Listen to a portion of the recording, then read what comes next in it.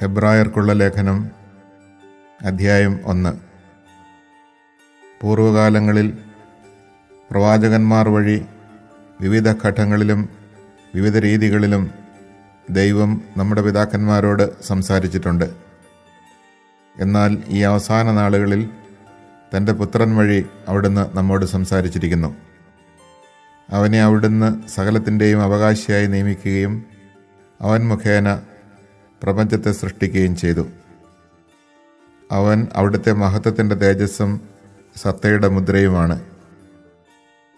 തൻ്റെ ശക്തിയുടെ വചനത്താൽ അവൻ എല്ലാറ്റിനെയും താങ്ങി നിർത്തുന്നു.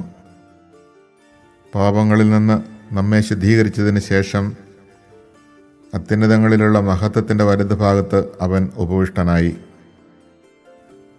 അവൻ അവകാശമാക്കിയ നാമം ദൈവദൂതന്മാരുടേതിനേക്കാൾ ശ്രേഷ്ഠമായിരിക്കുന്നത് പോലെ അവനും അവരെക്കാൾ ശ്രേഷ്ഠനാണ്.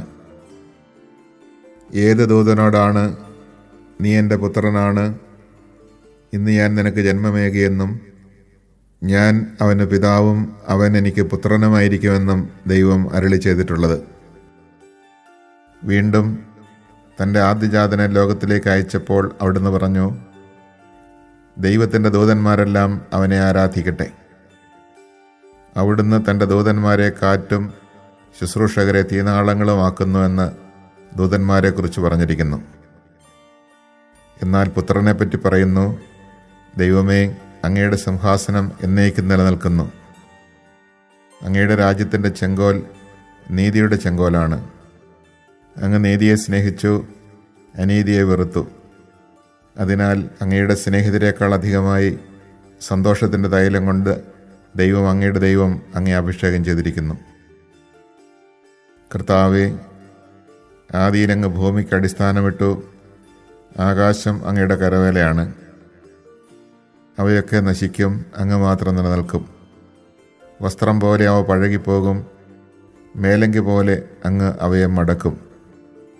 വസ്ത്രം പോലെ അവ മാറ്റപ്പെടും, എന്നാൽ അങ്ങേക്ക് മാറ്റമില്ല. അങ്ങയുടെ വത്സരങ്ങൾ അവസാനിക്കുകയുമില്ല. നിന്റെ ശത്രുക്കളെ ഞാൻ നിനക്ക് പാദപീഠമാക്കുവോളം എൻ്റെ വലതുഭാഗത്തിരിക്കുക എന്ന് ഏത് ദൂതനോടാണ് എപ്പോഴെങ്കിലും അവിടുന്ന് പറഞ്ഞിട്ടുള്ളത്? രക്ഷയുടെ അവകാശികളാകാനിരിക്കുന്നവർക്ക് ശുശ്രൂഷ ചെയ്യാൻ അയക്കപ്പെട്ട സേവകാത്മാക്കളല്ലേ അവരെല്ലാം?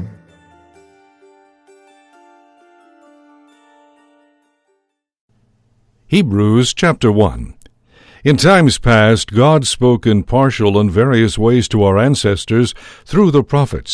In these last days he spoke to us through a Son, whom he made heir of all things, and through whom he created the universe, who is the refulgence of his glory, the very imprint of his being, and who sustains all things by his mighty word. When he had accomplished purification from sins, he took his seat at the right hand of the Majesty on high, as far superior to the angels, as the name he has inherited is more excellent than theirs. For to which of the angels did God ever say, You are my Son, this day I have begotten you? Or again, I will be a father to him, and he shall be a son to me. And again, when he leads the firstborn into the world, he says, Let all the angels of God worship him. Of the angels, he says, He makes his angels winds, and his ministers a fiery flame. But of the Son, Your throne of God stands forever and ever, and a righteous scepter is the scepter of your kingdom. You loved justice and hated wickedness. Therefore God, your God, anointed you with the oil of gladness above your companions. And at the beginning, O Lord, you established the earth, and the heavens are the works of your hands. They will perish, but you remain, and they will all grow old like a garment. You will roll them up like a cloak, and like a garment they will be changed. But you are the same, and your years will have no end. But to which of the angels has he ever said, Sit at my right hand until I make your enemies your footstool?